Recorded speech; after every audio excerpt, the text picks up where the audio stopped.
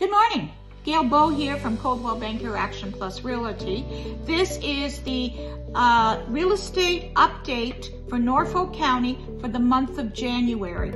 And I have picked the numbers from 2023 versus the numbers from 2022, just comparing apples to apples in the month of January. So in 2023, we had 56 homes sold on the market. In 2022, we had 59 homes.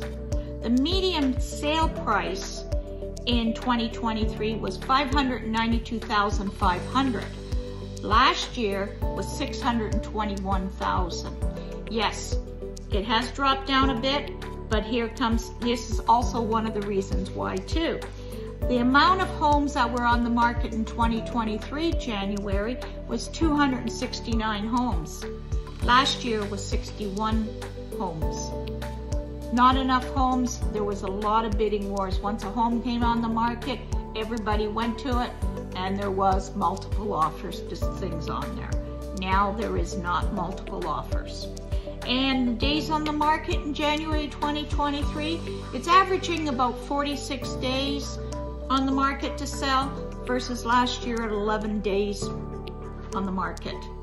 January 25th, Bank of Canada raised the prime rate to 4.5%. People know what they need, what's in their budget.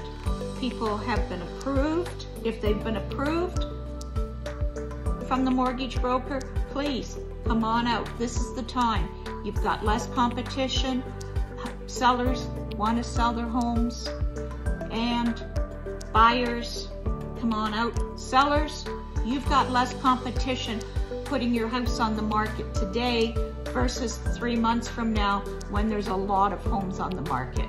At least then, you know, you could probably get your sale price if it's marked properly. Please give me a call if you have any questions. I also have the numbers for Simcoe, Port Dover, Port Rowan, or anywhere else you'd like to know, Waterford, Delhi, or any other hamlet you'd like to know what the average price is, or if you need to know what your house is valued, send me a message. I would certainly come out there and take a look. Have a great day, and talk to you soon. Thank you. Bye.